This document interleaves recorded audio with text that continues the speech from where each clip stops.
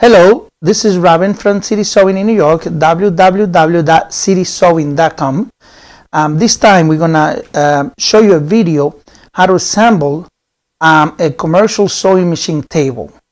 This is the table you're gonna get just like this when you order your sewing machine online from City Sewing, and you're gonna get a table like this. Inside this box you're going to get the drawer for the table. You're also gonna get the tabletop itself and also the brackets that supports the table. The first thing we're gonna do, we're gonna open up this box here by cutting out the strips, and then we're gonna show you what comes inside. Okay, now we have the box open. Inside the box, this is what you're gonna get. Okay, you have here one small drawer, the slide for the drawers right here. This is what's going to slide the drawer for you to use the drawer. This is the belt you're going to get with the table. You're going to get the ball joint and the ball joint adjustable rack. The 4 small legs that goes underneath of the table for you to adjust the size of the table. You want this table to be nice and steady. You're going to get the hardware to put it together. The foot pedal, the one that you step on. You're going to get the brackets for the machine table, front and back. And here underneath, we have the actual table. This is the table that we're going to put everything together to show you how to properly do, okay? The first step you want to do, you want to take those rubber pieces, the brackets for the table, and install it into the table.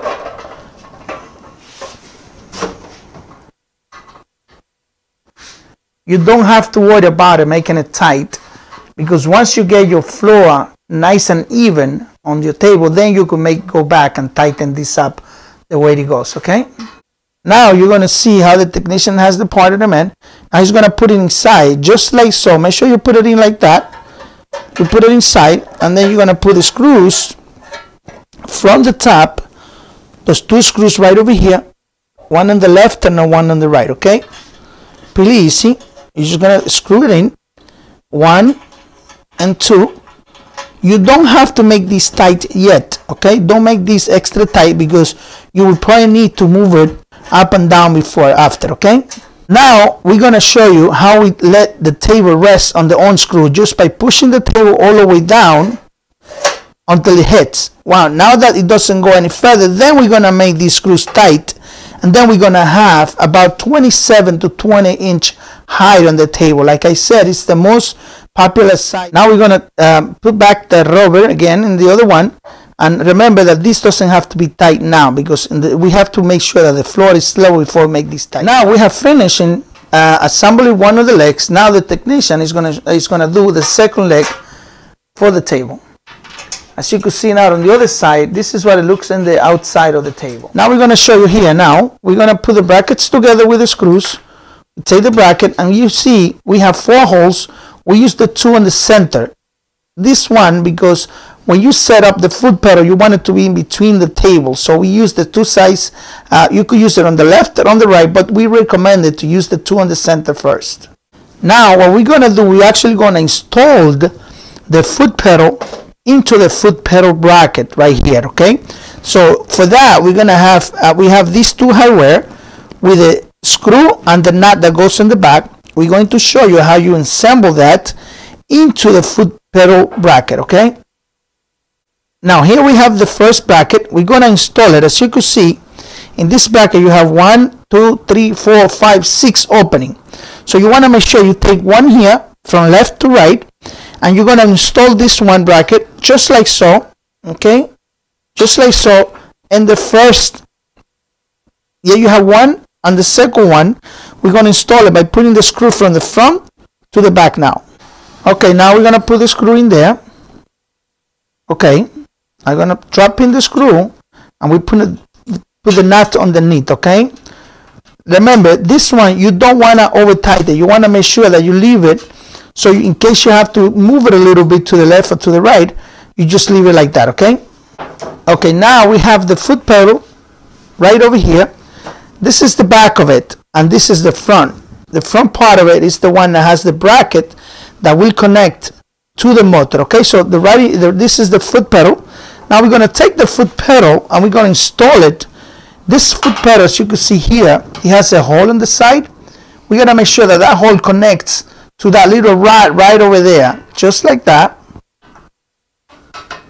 Okay, and then on the other side, now we're going to take the second bracket, just like so, put it in, just like that, and then now we're going to put the screw from the front, from the top to the bottom again, to keep it together like this. Okay, we just finished tightening up the screws for the foot pedal. Like I said, it's important that you see how the foot pedal is kind of towards the left. You have to install it that way, otherwise your foot is going to be crossed when you're trying to sew. Okay, so we have the front over here, and we have the two screws, one on the left and one on the right. You already make it tight with a size 14 wrench, or you could use an adjustable wrench. You could also use a screwdriver, whatever you want. Just make sure you make this tight. Now here we have the two K-legs. We here have the bracket for the foot pedal, and here we have the bracket for the back of the table. That's what's going to make your table nice and strong. Okay, so now we're going to go ahead and show you how to put together these four pieces that we have: the bottom bracket for the foot pedal, the back bracket for the table, and the two legs together. Okay, now we're going to show you how to install the first led for the table. As you can see, how it's going to go is just like this. There's different sizes of tables, so we like to do it this way. We take an inch from front to back. This is the back of the table. Okay, this is the back part of the table. We take an inch on the back, and here on the slide of the belt we also leave 1 inch over there and 1 inch over here. So you want to make it a straight 1 inch, 1 inch, and 1 inch in the back. Okay, but look at the position of the legs. Okay, this is how it's supposed to go inside. This is the inside part of it, and this is the outside of the table. So this is how it's supposed to go. Okay, and important, this is the back part of the table. As you can see, here is the hole for the machine. This is the widest part in the back, and the front, it's a lot more smaller. This is much wider. So this is the back part of the table, and this is your belt, 1 inch on the left and 1 inch in the back. Okay, it also comes with 4 screws like this, which is the one we're going to use to install. Now the technician is going to install the back bracket, the bracket that goes on the back of the table, just like so. It has also 4 screws.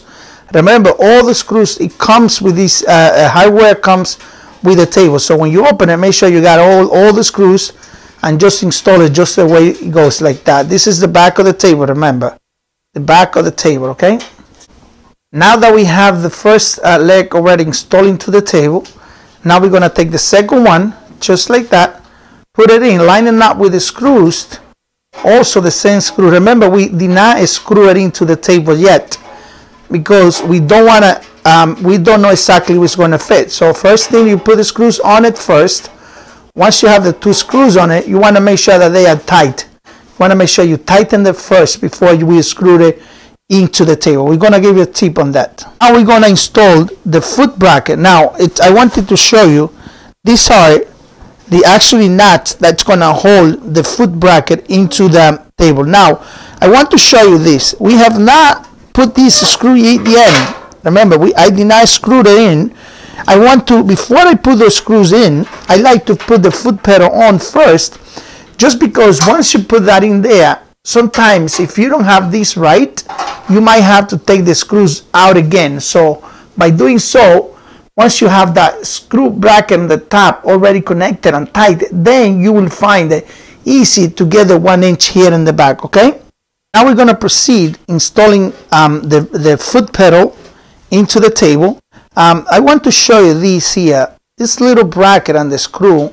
It's the only one way to get in there. So the best way to doing it is just take that little nut, or put it inside now, put it in, and just squeeze it in there, hold it like that.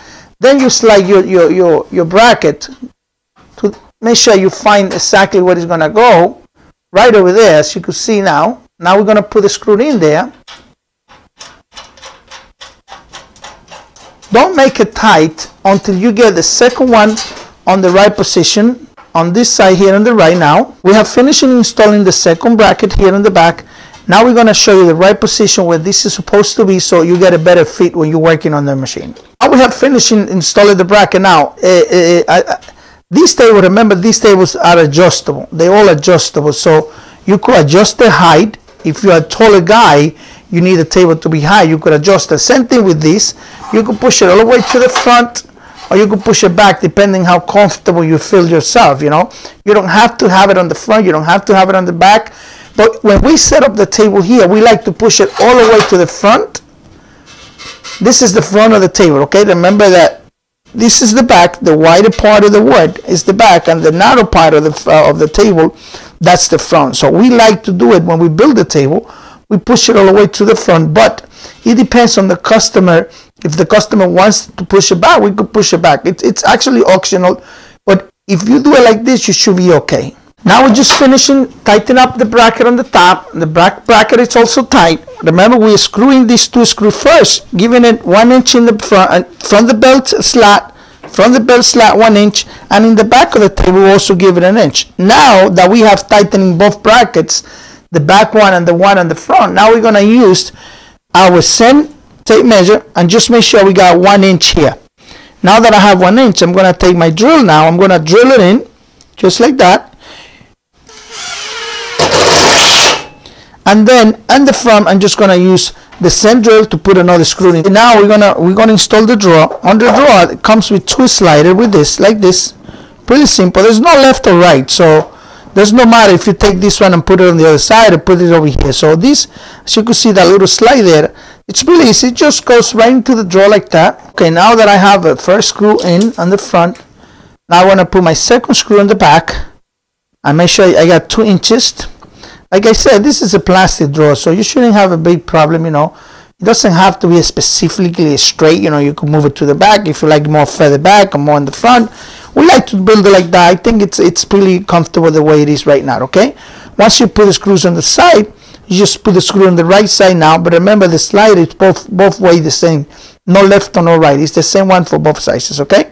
We just finished setting up the table. Now we will make a second video to show you how to properly install the motor. Thank you for watching. Robin from City Sewing in New York. Bye-bye.